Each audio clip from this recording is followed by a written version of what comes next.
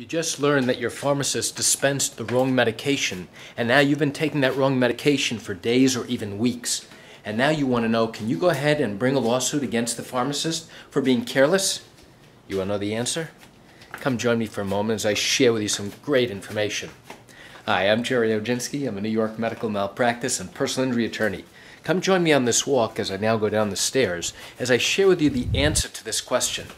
In order to know whether or not you may have a valid case against the pharmacy for dispensing incorrect medication, we first need to evaluate and look to see what medication you were supposed to be getting. Then we need to see what the prescription was. What was it for how many days, for how many weeks, what was the dosage? And now, who made the mistake? Was it a mistake by the pharmacist filling the prescription? Was it a mistake by the physician writing out the prescription? Maybe it was an incorrect dosage. That's something we need to look at and evaluate, and usually we can find that information out pretty quickly. Okay, so what else do we need to know?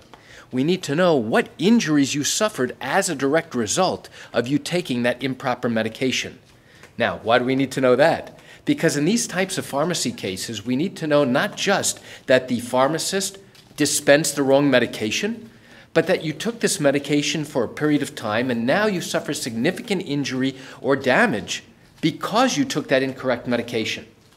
That's how we know whether or not you may have a valid basis for a case. So in that instance where you believe that a doctor prescribed you correct medication, gave you the correct dosage, but now it was improperly filled by the pharmacist. Now we have to get those medical records in addition to the pharmacy records to see what exactly they dispensed to you.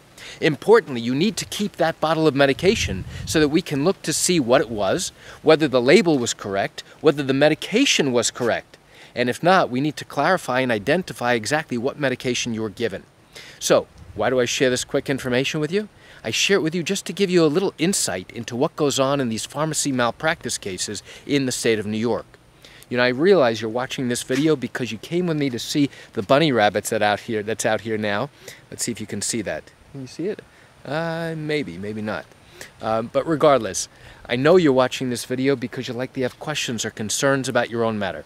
Well, if your matter did happen in New York and you're thinking about bringing a lawsuit, but oh my God, it's a cute little bunny, but have not done so yet, and now have questions that need to be answered, what I invite you to do is pick up the phone and call me. You know I answer questions like yours every single day, and I'd love to talk to you. You can reach me at 516-487-8207 or by email at Gerry, Gerry, at oginski-law.com.